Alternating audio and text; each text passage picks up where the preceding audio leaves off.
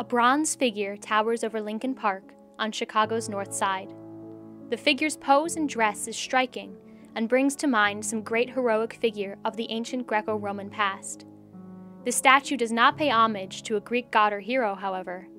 Instead, the inscription on its base reads, "To Goethe, the mastermind of the German people, the Germans of Chicago, 1913. The late 19th and early 20th centuries were a time of rapid German immigration to the United States. Across the country, communities of German immigrants began to commission monuments, with many depicting renowned German literary and philosophical figures such as Schiller and Goethe. By raising these monuments, they sought to celebrate their culture and incorporate their heritage into American cities through public art. By the turn of the 20th century, the population of German Americans in Chicago had reached 470,000. German newspapers, clubs, churches, and theaters formed a large social network in which German Americans openly engaged with their language and culture while living and working in Chicago. Much like their German American counterparts across the United States, Chicago's Germans decided to commission statues honoring both German heroes and their own community. The first statue they raised was a portrait of Schiller, and thousands of people attended the unveiling. Following the success of the Schiller statue, one of Chicago's German social clubs, the Schwabenverein, commissioned a statue of Goethe in 1896. In 1910, the project finally began to move forward. That year, a competition was held to determine the statue's sculptor, and the winner was announced as Hermann Hahn, a sculptor from Munich. Hahn's design included a stone bench with an inscription from Faust, as well as a portrait relief of Goethe. The focal point of the monument is the bronze statue, however, which stands in front of the bench. The competition had one important rule: no portrait statues. Unlike previous statues of Goethe, this statue had to celebrate his spirit rather than the man himself. Hahn embraced this rule in his design. The body of the statue recalls the heroic nudity of the ancient Greeks, in which a male hero or deity is depicted with a youthful, idealized body. The statue's face is reminiscent of statues of Apollo and Jason, and Alexander the Great.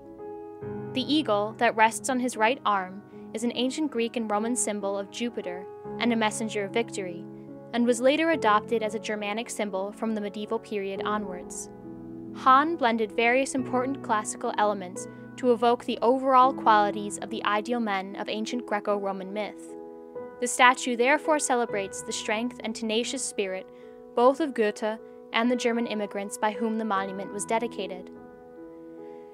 Despite the rich symbolism of Hahn's statue, the design caused some controversy, with Harriet Monroe, a Chicago art critic, declaring the pose insecure and comparing the eagle to a decoy duck.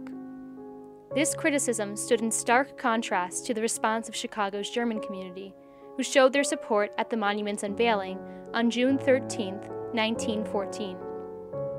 Over 20,000 people attended, and several speeches were given, including one by Johann Heinrich von Bernstorff, the German ambassador to the United States, who called the monument a new bond of intellectual and cultural relations between Germany and the United States.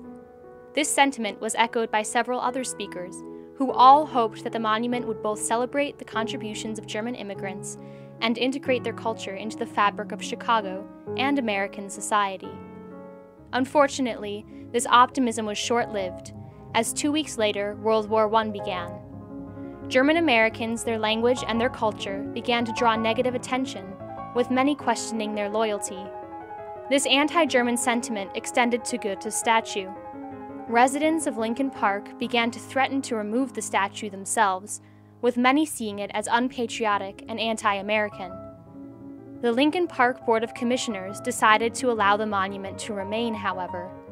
This decision was not taken well, as several weeks later, on May 7, 1918, the statue was defaced with yellow paint. A placard was left on the statue calling for its removal.